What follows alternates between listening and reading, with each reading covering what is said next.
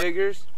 I'm Brian here. We're doing the Hangtown TV, Hangtown News Network out here in Hangtown, California.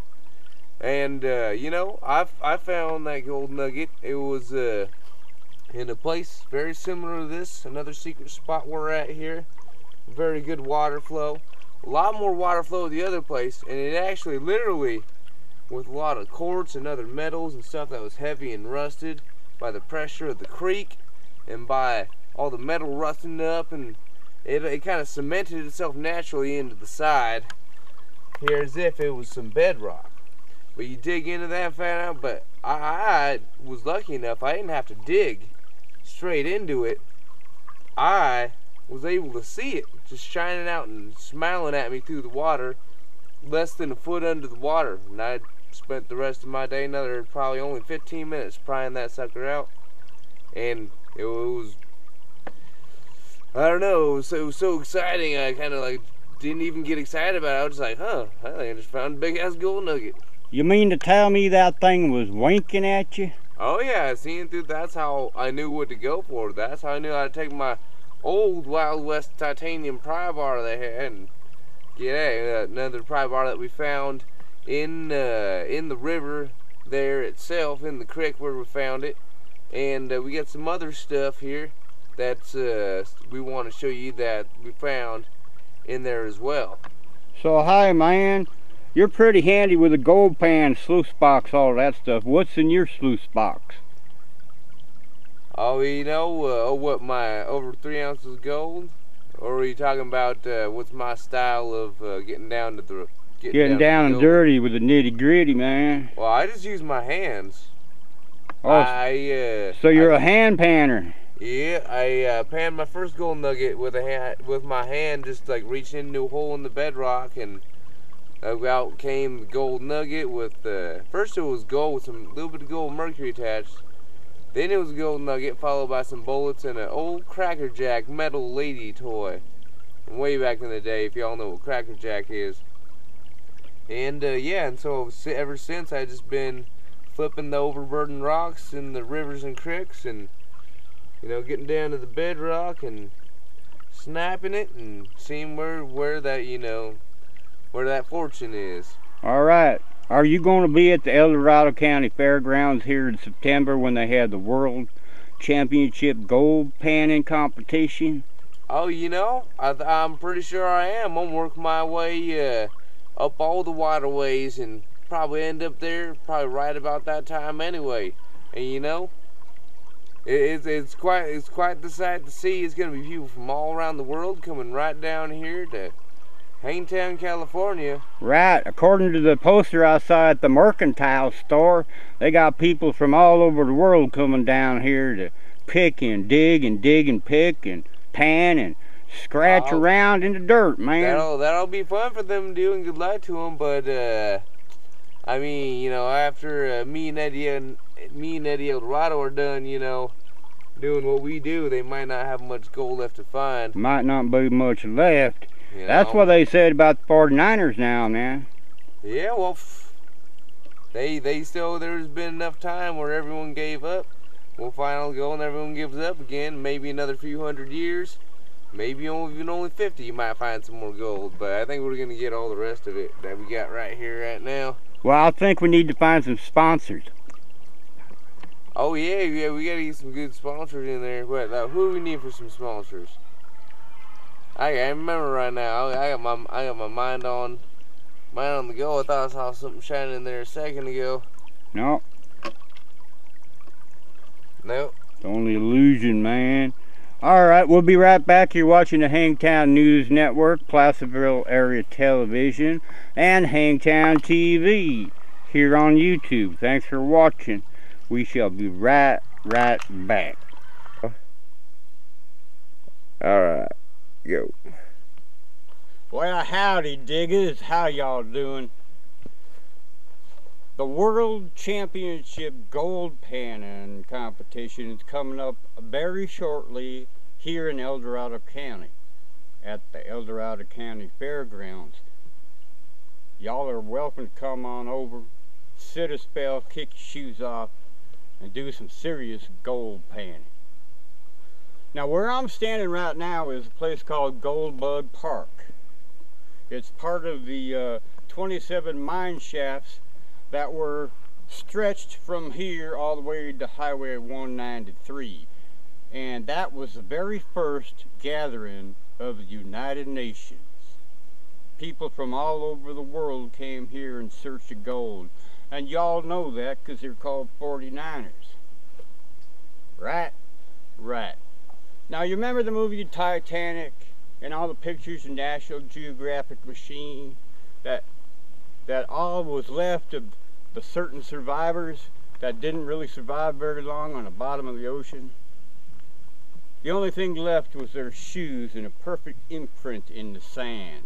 Well, I'll tell you what, we got the same thing here. The horse is gone, the rider is gone, but we have the shoes from the Pony Express right here in Hangtown, California. They were dragged out of the creek by our digging crew, specifically myself and Brian, that you just saw earlier. Now, how many do you think we found there, Brian? Well, we got 4 here with us, and then we got still back over at the spot, probably another at least 2 to 4. So there's been 8 real good ones so far. And each shoe tells a story of the particular horse and rider that was on it. You see this? It was built in a specific way for a specific horse. The horse hoof was wide enough that the blacksmith had to fashion this in such a way it would fit the hoof of the horse. This one here was a mistake. The blacksmith was not done finishing it. This is where he had his little pinchers on it, pliers, while he was whacking it with a hammer. For some reason he whacked it too hard and had to throw it out. This is all that's left. A souvenir of the Pony Express. Other things we have here. Good old American steel from Pittsburgh, Pennsylvania. These were part of the Conestoga wagons that came across the Great Plains during the gold rush. Each one of these were handmade by a blacksmith in Pennsylvania. These are called linchpins. They go into the wagon wheel and hold the whole contraption together while you're going down the mountains. The reason they made them this way is so when you locked it into place, if you had to take your wagon apart and lower it by a rope over the side of a cliff, which was often done, you could easily take this pin out of the wheel and disassemble the unit. These are antiques, 150 years old, I'd say. But look at the good American craftsmanship that went into that. There ain't no Chinese manufactured baloney here, by cracky. It's all American iron, American steel. And why are we finding them out here in the creek? I tell you why. When they got out here, they went to the blacksmith shop to get their whole wagons refitted because the trip was rough. They only had 2 blacksmith shops out here at the time. One was run by John Studebaker of Studebaker Auto fame. He made wagons and wheelbarrows for the miners at first. The other was Levi Strauss. He tinkered around with the blacksmith trade for a while, made a bunch of horseshoes and whatnot. Then he went into jeans. And you know the rest of the story. But the only thing we have left is the shoes of the pioneers. This artifact tells another story of blood, sweat, and gold, pay dirt, and pistol smoke out here in Hangtown, California. You can tell this was handmade in a blacksmith shop, either by John Studebaker himself or Levi Strauss. It was made specifically to be packed in. It's very light. You put it on your pack with your gold pan and everything else, you can hike around the mountains. Anything bigger than this, forget it. Where'd you find this, Brian? Oh, I found that down in one of the waterways here in Eldorado County, California, Hangtown. And you know, when I seen it, I was like, oh, that's cool. They discarded. They used it so much, it broke, and then they just tossed it in the creek there. And I was like, wow, I wonder, you know, that's probably responsible for finding a good amount of gold right there. That's right. Eldorado County has a rich history of finding gold. Back Sutter's Mill is where it all started in Coloma. The other thing we have here tells another story of pay dirt and pistol smoke. This is a lead brick. It was used by the miners to melt down and make 44 round balls or mini balls. So, in order to come out here, you have to have a lot of balls. Cut. Okay, and then.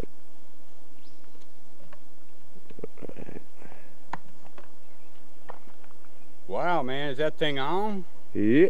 By cracky. Looky here, man. I'm an American picker. And an American digger. What up, digger? Now, KG and Ringmaster, y'all use metal detectors. We use what God gave us in the first place, our eyes and our hands and our sense of feeling in the creek. And Mike and Frank, y'all always talking about rusty gold, man. Well, I guess we got Fort Knox out here, god darn it, by a craggy. You know what I mean? So next time y'all come out here for the History Channel, National Geographic Channel, look me up. We got a whole mine shaft full of this stuff. We ain't telling you where it is, of course. But if rust is gold, here's your Fort Knox.